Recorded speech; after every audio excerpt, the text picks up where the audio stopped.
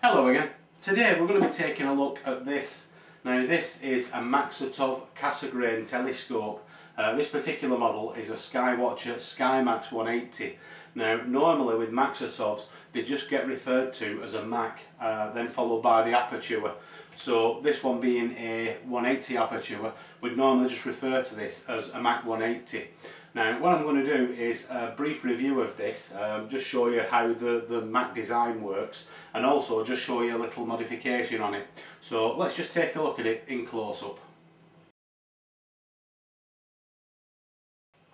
Okay, if we take a look at the front of the scope, the first thing you'll notice is there's a great big lens on the front of there.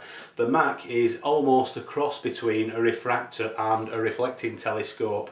Now this lens is called a meniscus, and what it is, it's very concave, and it's made to correct the sort of errors that you would normally get with a Newtonian, such as a chromatic aberration or a coma, and for that reason it's often referred to as a corrector plate. Now the Mac doesn't have a secondary in the sort of sense of the word of what you would expect with Newtonians. What it does have is there's a circle inside that meniscus that's silvered, that acts as sort of a fixed secondary mirror. Now if we look down the tube you can see that there's a primary in there. Now that primary has a hole through the middle of it. So what happens is that when we look through the scope, we're actually looking through a hole in the primary mirror. The way that it works is that the light comes in at the front of the telescope, comes down to the primary mirror, goes back up again to that reflective secondary, and then goes down a tube on the inside leading out to the eyepiece. So it's often what we'd call a folded design telescope because it folds the light several times. What that means is that on the 180, that's the equivalent of having a telescope 2,700mm long. That's the focal length of the Mac 180, which equates to an f/15 telescope. Now what that means is that it's very good for planetary and lunar viewing. It just gives very high contrast and lovely sharp images. To be honest, I wouldn't recommend this as a first telescope. The reason why I bought it is because if you're imaging with, you know, whichever scope that you're using, either a refractor or a reflector, for a lot of the time, because you're exposing for hours on end, you sat there twiddling your thumbs and with not a lot to do.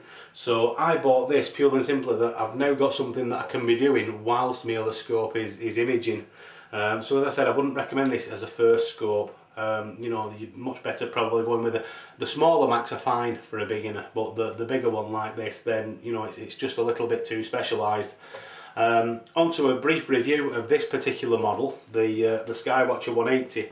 One thing I don't like about it, well actually there are two.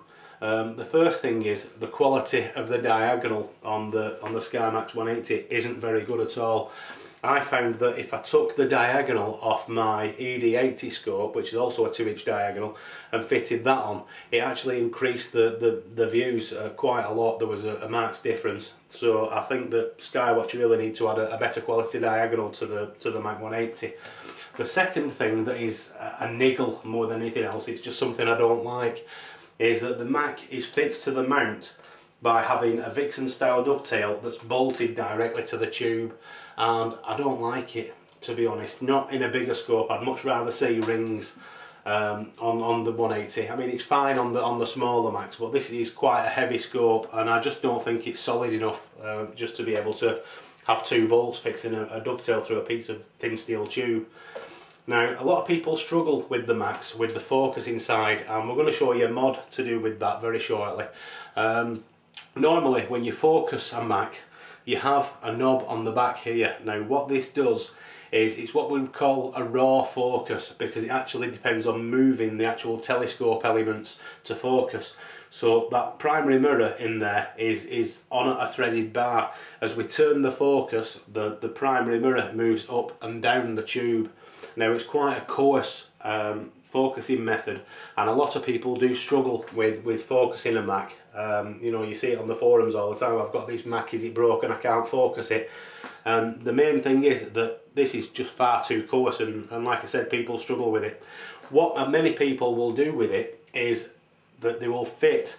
A lot of people have used such as a toy wheel off a toy car that's a bigger diameter that will fit over this knob, and it just gives you that little bit of more fine control. Other people have just used a clothes peg, you know, a washing soil clothes peg, and clipped that on because it gives like a lever then, and again it just gives you more finer control over that focusing. But there is a better way, and for that you will need a couple of things. What you need is, firstly, you will need an SCT focuser, sort of a third-party SCT focuser, such as this one. Now, this is actually a Skywatcher one, and Skywatcher third-party focusers actually tend to be quite a bit better quality than the ones that they build onto the scopes, such as the refractors and reflectors. Purely and simply because at the end of the day, Skywatcher are built into a budget, and you know, just corners have got to be cut in certain places to hit a price mark. The third-party focusers by Skywatcher are actually very, very good. Like I said, this is a Skywatcher SCT focuser. Now this one, I've actually fitted a motor onto it. You don't get this motor with it. That's you know, my own motor that I've put on there. The other thing that you will need is an adapter like this. Now these, as far as I know, are only available from one place at the moment in the UK, and that's a company called Astrotech, and I will put up the URL for these adapters. Now what we do is this. If you have a look on the back of the Mac, we're doing a little bit of poetry as well, the back of the Mac, you can unscrew this section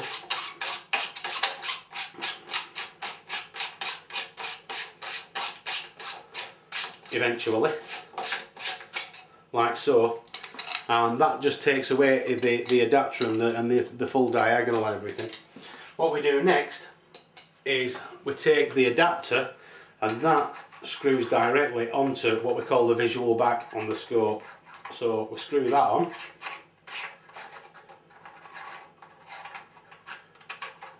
They're quite a fine thread, so you know, be very careful that you don't actually cross thread them.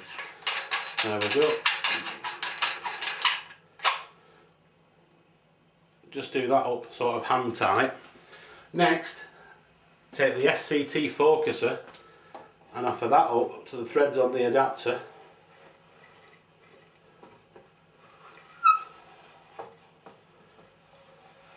Like so.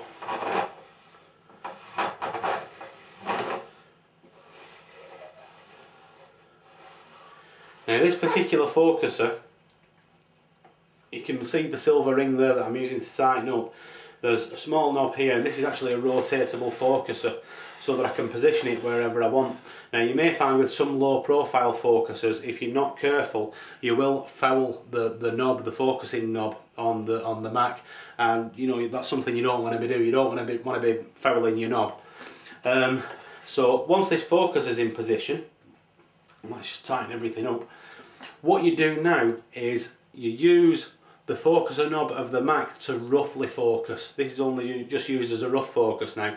Then you fine focus with your aftermarket SCT focuser, and it's just a very, very worthwhile mod to do on a Mac, especially on the bigger ones. It just improves the performance 100%, because as I said, they can be an absolute struggle to focus.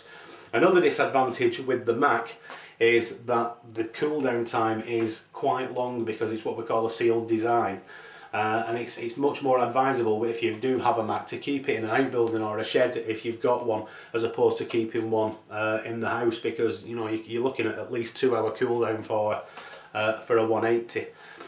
Now if you're keeping it in an outbuilding, in a previous video we have covered desiccant caps that can be fitted to the back of sealed design scopes.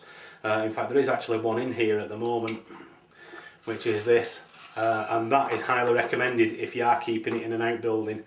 And that's it for this one, and I hope you've enjoyed it, and once again, thanks for watching.